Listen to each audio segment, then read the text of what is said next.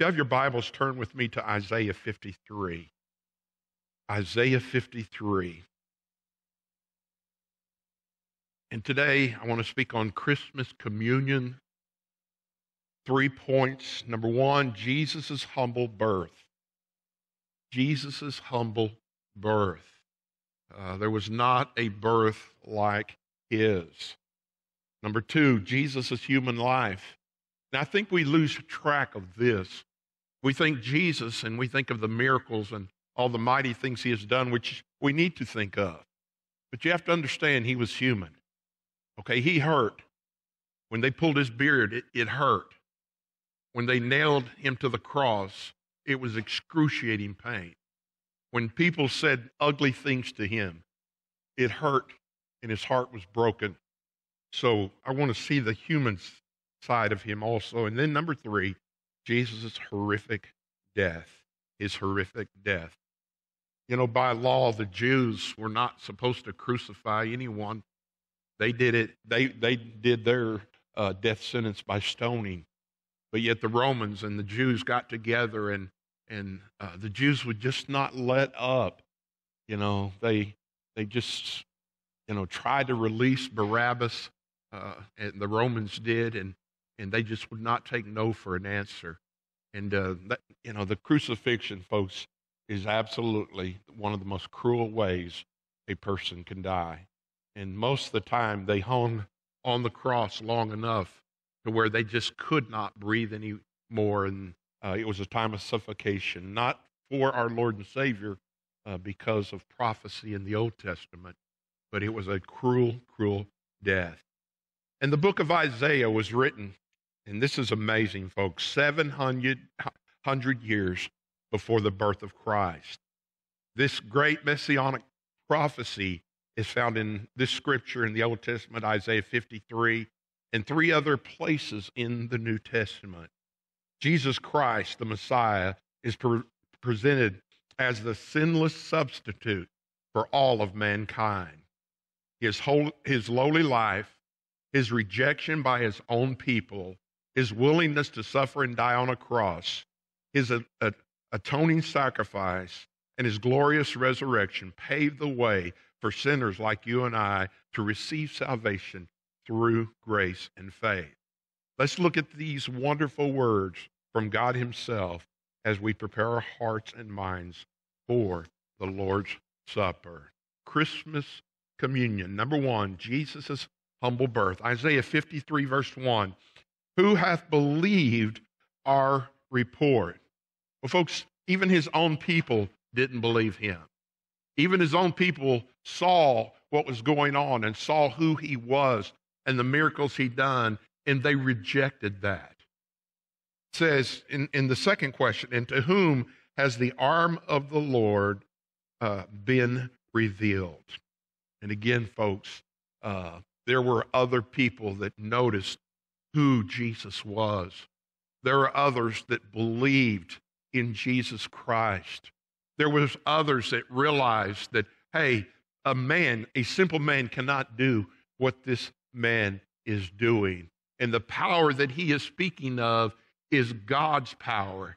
The power he is speaking of here is the Holy Spirit power. And it indwelled Jesus Christ. Him and his Father were one. They were one. They were in perfect union with one another. Jesus was truly a reflection of God himself. And then verse 2, for he shall grow up before him as a tender plant and as a root out of dry ground. And again, I think some of this talks about his innocence, okay? Some of this talks about, he is the hope of the world, okay? He is, when even in the prophetic Old Testament sayings here, it was just really all about Jesus. And that's what's an amazing thing about the Old Testament versus the New Testament. See, in the New Testament and in our lives, we can look back and we see that Jesus lived. And we know, and the accounts in the Gospels, that Jesus died. But people like Isaiah and the prophets had to believe in a coming Messiah. And they knew that this coming Messiah was the hope for the Israelites and hope for the Jews, and not only them, for the whole world. And it says, a second part of verse 2, and he has no form of comeliness. And again, it wasn't that, he wasn't something to look at. That's not what I think he's talking about. He was just a man. If you looked at him, you could just see he was a Jew, okay? He looked like many others of his day, but it was what was in him, okay, the Holy Spirit that made him different. And when we see him, there's no beauty that we should desire him. And I think of King Saul in the Old Testament. In the first king, he was rather large of stature and a nice looking man. And folks, there is even deception in beauty, folks. You can see beautiful people, and a lot of times I see Hollywood stars and people envy them. But I am telling you, money will not buy happiness.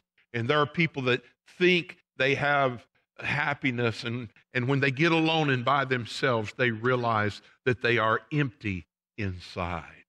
But I'm telling you, Jesus was anything but empty, folks. He was full of God. He was God in human flesh. He was the man of God. Luke chapter 2. Luke chapter 2, go with me to Luke chapter 2. And we're going to start in verse 4. Luke 2, verse 4. So Joseph went up from Galilee, out of the city of Nazareth, into Judea, to the city of David, which is called Bethlehem, because he was of the house and the lineage of David, to be registered with Mary, his betrothed wife, who was with child. So it was, while they were there, the days were complete for her to be delivered. And she brought forth her firstborn son and wrapped him in swaddling clothes and laid him in a manger, because there was no room for them in the inn. You talk about a humble birth. You talk about the King of Kings and the Lord of Lords being birthed in a stable. You're talking about swaddling clothes. You're talking about sheets of cloths that have been torn. There was every indication that Mary and Joseph did not have money, all right? And there was no room in the inn. But I am telling you, even though he had the humble birth, and not only that, folks, it was a virgin birth. All right, that is so important, okay? God put the Holy Spirit, put Jesus inside of Mary. Joseph was the husband of Mary. But I am telling you, Jesus was born from above. He left the abode of heaven and came into this world through Mary, and he was born in a stable. Most people that would be called kings would have been born in a palace. Most people that had a lot of money would have all kinds of servants and people waiting on them and midwives and making sure all this was good and everything was clean and everything was sterile. But I'm telling you, he was born as man. He was 100% God and 100% man. So Jesus had a humble birth. The second thing I want you to see, not only Jesus had a humble birth, but Jesus' human life, his human life. Back in Isaiah 53, verse 3, he is despised and rejected by men. And again, folks, all Jesus did was try to get people to see who he was and why he was there. All he tried to do is help mankind. He didn't do miracles to show off. All the miracles that he did met a human need, and then he spoke of the spiritual connotation of that miracle. He was the bread of life. But yet he was despised by men, a man of sorrows and acquainted with grief. And again, I just think of Judas, and I still have a hard time wrapping my head around how can a guy spend 3 years or more with the Son of God and not be changed? And you know what Judas's problem was, folks? It was money. He cared more about money than his eternal destination. Sold Jesus for 30 pieces of silver. Had the audacity to walk up that night and kiss him on the cheek as if he was his friend. And folks, Jesus knew what heartache was. Jesus knew what pain was. Jesus knew what mankind was. But yet, he still loves us anyway. And the Bible says, and we hid, as it were, our faces from him. Even people in Jesus' days avoided him. They didn't want to talk about him. And do you know why? Because of their sin. They didn't want to deal with sin. And we are still the same way today. We hide from God at times. And I'm telling you, it breaks the heart of God. It breaks the heart of Jesus. He was despised, and we did not esteem him. Folks, if anyone deserved the respect of mankind, it was Jesus Christ, our Lord. Then verse 4 says, surely he has bore our griefs and carried our sorrows, yet we esteemed him stricken and smitten by God and afflicted. And I remember the scene at the cross where one of the Roman soldiers said, if you are the Son of God, get off the cross and take us with you. Oh, folks, he felt our pain. He feels our hurt. I truly believe in some ways Jesus was one of the most misunderstood people that ever lived. He just loved people. He was just concerned for people. He came and died for people. Luke chapter 2. Look at Luke 2 with me if you would. Luke 2. Luke 2, verse 47. Luke 2:47.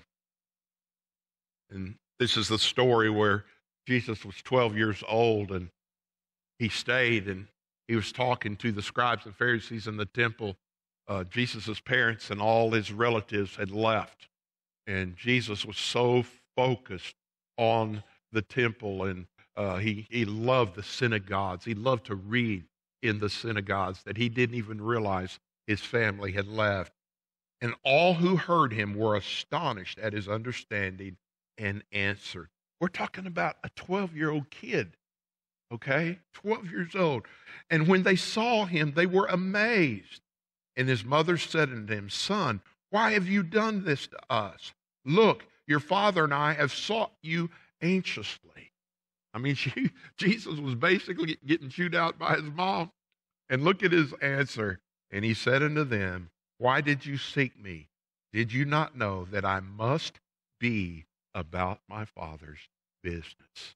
He wasn't popping off to his mom. He was simply saying, I was so focused in the church. I was so focused in the synagogue. I was so focused on the Word of God that I forgot about time and forgot we hadn't even seen one another in 24 hours. And it said, but they did not understand the statement which he spoke to them. Then he went down with them and came to Nazareth and was subject to them. But his mother kept all these things in her heart. In verse 52, and Jesus increased in wisdom and stature and in favor with God and man. Oh, I'm telling you, folks, Mary, as the mother of Jesus, I believe with all my heart, as soon as he was born and she had him in his arms, the Holy Spirit said, there is definitely something different about this child. Mary watched Jesus, uh, you know, raise and watched Jesus grow. And I know an excuse I like to use with my parents. Well, I'm not perfect. Well, duh. Okay. But you know what? Jesus could say, hey, I'm perfect. But he didn't. He could have said it because he had to be the perfect Lamb of God. And Jesus increased in wisdom and stature and favor with God and man. Matthew 20. Matthew 20. Matthew 20, verse 25. And again, we are talking about the disciples here, and we're talking about greatness, and we're talking about mother here, James and John asking a favor of Jesus. And basically, the disciples were being the disciples, and we're being humans. And, even at that, James and John was, he was just basically saying, if you want to be like me, you are going to have to suffer. You are going to have to suffer. In verse 24, it says, and when the 10 heard it, they were greatly displeased with the two brothers. But Jesus called them to himself and said, you know that the ruler of the Gentiles lord over them, and those who are great exercise authority over them. And folks, we do. All right, we have, we put people up in high esteem, okay, and we should not do that, okay? I'm just telling you, nobody is perfect except Jesus. And sooner or later, if you hang around a person long enough, they are going to disappoint you in some way because of human nature. Verse 26, yet it shall not be among you, but whoever desires to become great among you, let him be your servants. See, she asked, would you let one sit on the right hand and one sit on the left? What is he saying? Would you let my boys be closest to Jesus?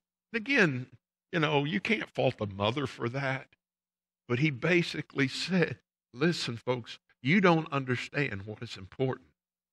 What is important is that you want to be great, then you be a servant to all. Was not Jesus the greatest servant that ever lived?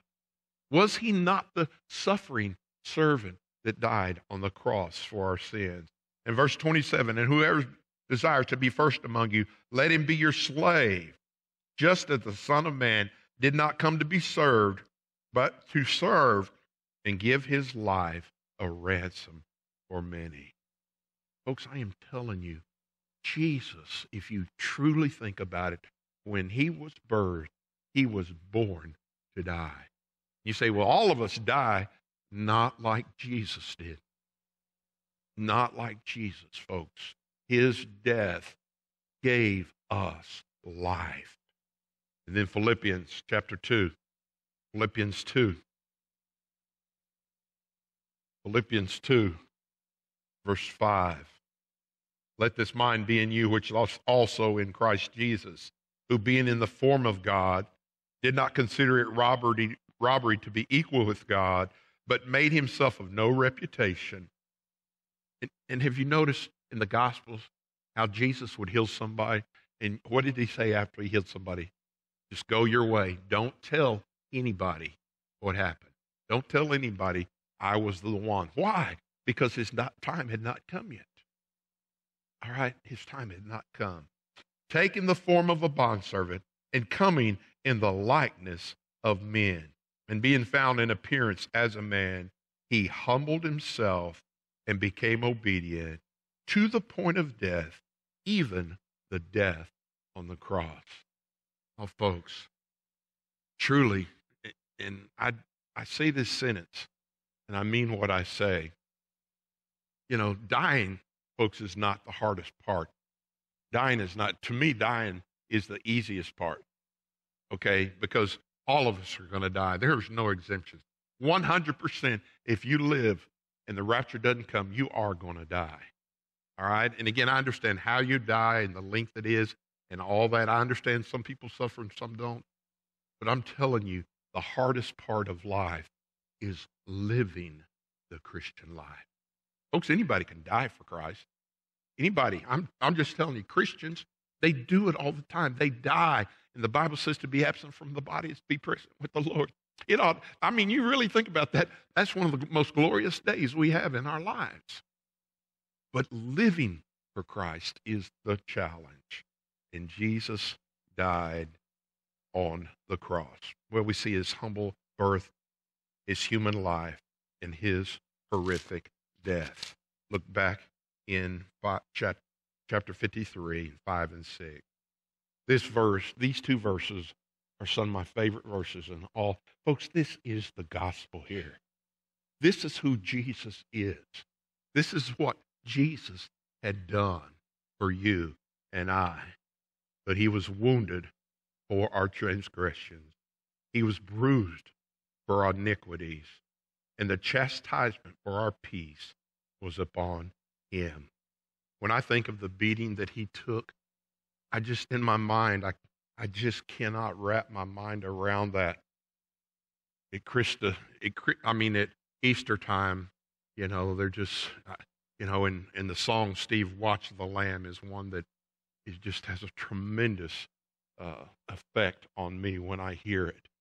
To see him on the cross, to see the cat of nine tails, to see him falling with a cross and falling on the ground to where he can't even pick himself up to do that. Folks, that's how much Jesus loved us. And I love this next line, and by his stripes we are healed. Folks, there's healing. There's hope. Okay? There's hope and there's healing. There's physical healing, which we all want, and some get it and some don't. I mean, that's just life. That's the way it is. But let me tell you the greatest healing there is, and that is the healing of the soul. When you invite Jesus Christ to come into your life, when he forgives you of every sin you will ever commit, that is healing. And that lasts forever, forever and ever. All we, like sheep, have gone astray. Every one of us. There's not a perfect person in this building. There's not a perfect person. There's not one who does the right thing every time. And folks, I'm just telling you, he did it anyway. He loves us anyway. His blood was spilled anyway. All we like sheep have gone astray. We have turned everyone to his own way, and the Lord laid on him the iniquity of us all. Even in the crucifixion, Jesus said the words, my God, why hast thou forsaken me? In the perfect Lamb of God, in an instant, God laid all of our sin on Jesus Christ. Here is a guy that was 33 years without any sin. He never sinned, and I believe that with all my heart. And when the sin came upon him, when he laid that iniquity, when he paid the price, see, he took our place. We should have been on the cross. We should have suffered. But he did it for us. Matthew 1:21. Matthew 1:21. She shall bring forth a son, and you shall call his name Jesus, for he will save his people from their sins. And then the best scripture that describes that verse 6 is 2 Corinthians 5. 2 Corinthians 5. 2 Corinthians 5, verse 21. For he, God, made him, Jesus, who knew no sin, to be sin for us. Folks, God turned his back. God could not look at sin. And he was the one, God was the one, that gave his only begotten Son for you and I. For he who made him, who knew no sin, to be sin for us, that we might become the righteousness of God in him. And then the last scripture I want to share, Matthew 27. Matthew 27. Matthew 27:27. Then the soldier of the governor took Jesus into the praetorium and gathered the whole garrison around him. And they stripped him and put a scarlet robe on him. And when they had twisted a crown of thorns, they put on his head, and a reed in his right hand. And they bowed a knee before him and mocked him. Folks, this is Jesus. Jesus did not deserve this. Saying, "Hail, King of the Jews." Then they spat on him. I would rather somebody punch me in the face than spit on me. Because what you're saying is, you're not worthy of anything. You're dirt. You spit on the ground, folks. And Jesus took it for us and took the reed and struck him on the head. And you know the crazy part about that? He could have wiped out everyone in that room. He could have done it. But folks, he was born to die. He was born for the cross. And when they mocked him, they took a robe off him and put his own clothes on him and led him away to be crucified. Folks, I'm telling you, to look at the cross. And can you imagine Mary, his mother, watching all that take place? Could you imagine the hurt in her heart and in her life? He could have called 10,000 angels, but he didn't. He died and took his last breath, and he died for you and for I. And folks, I'm telling you, he was laid in a tomb. And I know what Satan was thinking. Man, it happened. We finally got rid of Jesus. Oh, I got news for Satan, folks. 3 days later, he arose from the grave. He's sitting at the right hand of God as we speak right now. He is making intercession for you and I. He is loving us unconditionally. He picks us up when we fall. He tells us it's going to be all right when we are hurting. Jesus did all that for us. So I'm asking you this Christmas season, I understand presents. I understand putting up lights, and I wouldn't have done it except for my grandkids. Lori looked at me. I said, I don't think I'm going to put them up this year. She said, Kylie and Keegan. I said, I'll go get the ladder.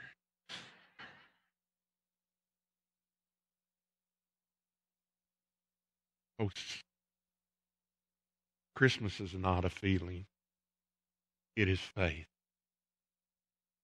Faith that we are celebrating the birth of a king. So today, as we start this Christmas season, I pray that you won't be like me and be a Scrooge and not want to put up lights. Because one thing that we do have, we have a manger scene. And I forgot all about that. Folks, I want my neighbors, I want the whole world to know that Jesus' birth needs to be celebrated. That Jesus came and lived a perfect life and died on a cross for you and I. So the Lord's Supper is this. It is a memorial service. It is a memorial service. And it is thanking God for sending his son Jesus Christ. Thanking Jesus for walking the cross. Thanking Jesus that he sacrificed his body and his blood for you and I. You're here today and don't know Christ, I always give an invitation before the Lord's Supper, always. Because I think it is a time where we can get right with God, where we can reflect on what God has done for us, and we can do business with God. Folks, we will take the Lord's Supper, but I'm telling you, it's important that we get our hearts ready. These altars are going to be opened up for you. You need to come and just pray, just celebrate Christ. Whatever you need to do. If you need to be saved, please tell us. We would love to talk to you about this Lord that we are talking about. You need to rededicate your life. If you need to come for baptism, or you need to join this church, if God has told you to do it, would you do it during this time? Father, thank you, thank you, thank you for Christmas. Thank you that we can begin Christmas, the first Sunday in December, with the Lord's Supper and communion. And God, I pray that everyone here will get their hearts and their minds and their lives focused on you. God, I pray that they would just listen to the Holy Spirit, and I pray that they would do exactly what the Holy Spirit says. So, God, this is your invitation. This is your time. And, God, we give it to you. God, you're King of Kings and Lord of Lords. God, we love you. We praise you. We thank you for Isaiah 53. We thank you for the cross. We thank you for eternal life. So, God, I thank you that you left heaven. You left a perfect place and did all this for us. So, God, I pray that we have a heart of gratitude today as we take the Lord's Supper. I pray we have a heart of reflection on all that you have done. God, prepare our hearts even now. In Jesus' name we pray. Amen.